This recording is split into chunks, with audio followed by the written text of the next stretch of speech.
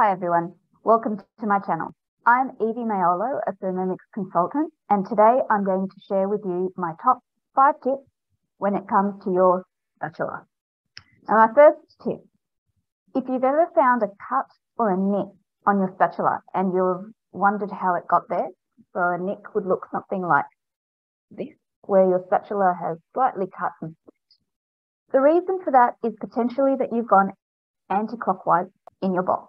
So to demonstrate, your blade in the bowl has a sharp edge on this side and a blunt edge on this side.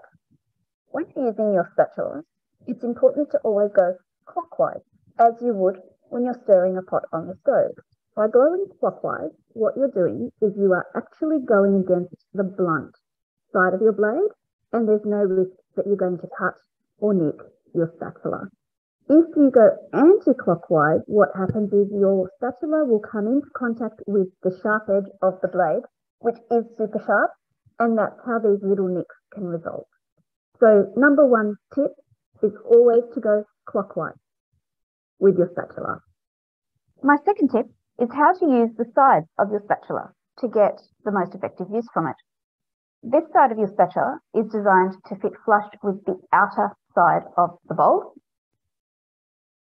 so that you can get everything out in a smooth and easy. The opposite side of your spatula, this side, is designed to fit in between your blades, so that when you're using this side, you are fitting in between those blades to be able to get any residual pieces in or out of the Thermomix. Now, to demonstrate this, I'll probably need to take my blade out so that I can show you exactly how this side of the spatula fits in between your blades, like so. So you can get everything out.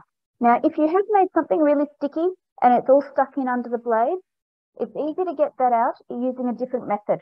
So what I would do is pop your bowl back on your Thermomix, flick it into your turbo mode, and then simply turbo for 1 second, which will flick all the ingredients out from underneath your blade to the sides of the bowl, where you can then use the long edge of your spatula to get those ingredients out. So that's my tip number 2. My third tip is to do with the hook of your spatula. The hook of your spatula is designed to hook into your simmer basket so that you can get it out easily without getting your fingers dirty. However, it does have another purpose. Let's have a look.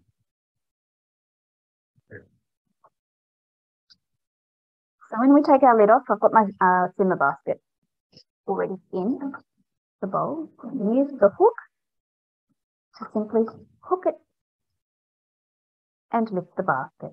Now, to show you that close, this is where you are hooking your spatula. You'll notice that it is slightly rounded, so the action is to put the spatula in so that the hook is positioned where the hole is, and then with a slight upward and circular motion towards you, hook your spatula. Now, there is another nifty feature here. On your bowl, there's a small indentation right where the top of the handle is.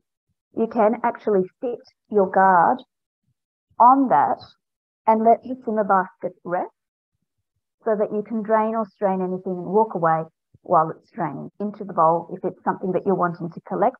Let's say, for example, you've made some butter and you want to strain the butter but keep the buttermilk. So that's number 3 about the hook. My fourth tip is about the guard of your spatula. So your spatula has this guard, which is very handy. The first thing it does is when you put your spatula down on your bench, it actually means that your spatula is not touching your bench, which keeps your bench nice and clean and prevents any cross-contamination. The other purpose of this guard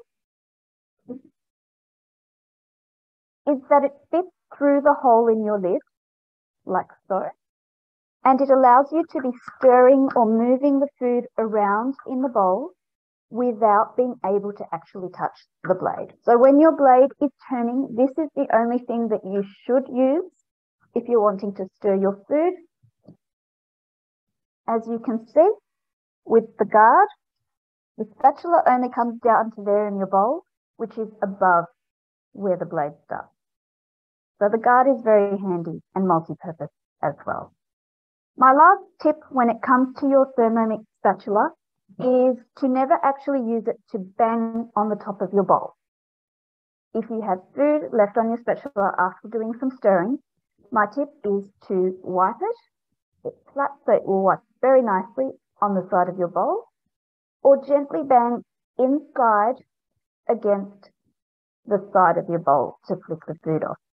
The reason why you don't want to be banging on the top of your bowl with a hard downward motion is twofold.